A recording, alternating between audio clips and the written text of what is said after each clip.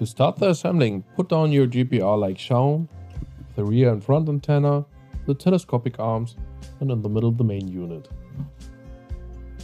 The next step is to gently press the telescopic arms into the openings, and like you can see, there is a silver button that is facing upwards and needs to be clicked.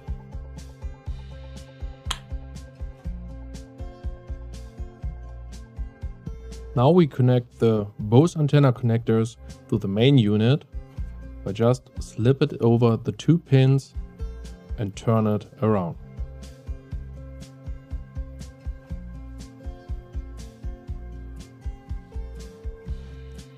Now we slide the opening from the telescopic arms into the quick release and tighten them up. We do this on both arms and the QSM.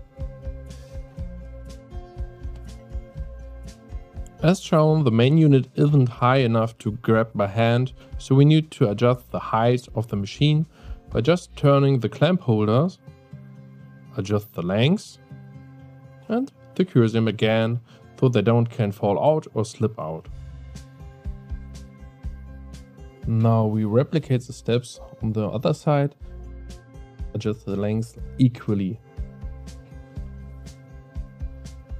As you can see now, the main unit is way higher than before and we barely can touch the handlebar of the main unit. Now we double check by lifting up the radar and it seems to be perfect.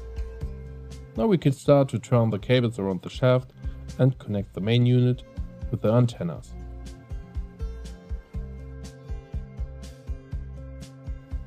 We repeat the steps from before on the rear antenna. We line up the cable, plug in the connector and secure him. Now just put in your laptop into the middle holder, the magnets will snap in and you are set to go.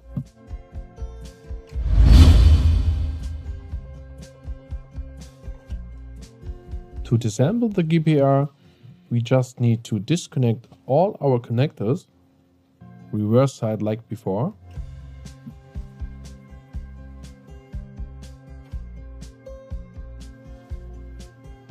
Next step is to open the quick release, slide out the telescopic antenna arms on both sides. To separate the telescopic arms from the main unit, you need to know that you need to press this little silver button to loosen the connector and then you can pull it out. Now just open the clamps from the telescopic arms, put it to its original length, secure it again so they won't fall out and stay fit and tight.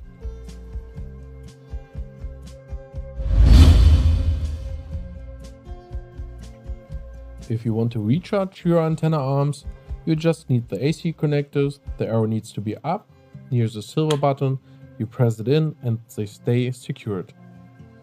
Repeat this on the other side, arrow up, silver button up, click in, and wait till the lights go on, so now it's charging.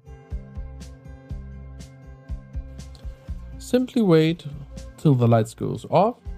Then you know your battery is fully charged and you can use your OKM GPR again on the field.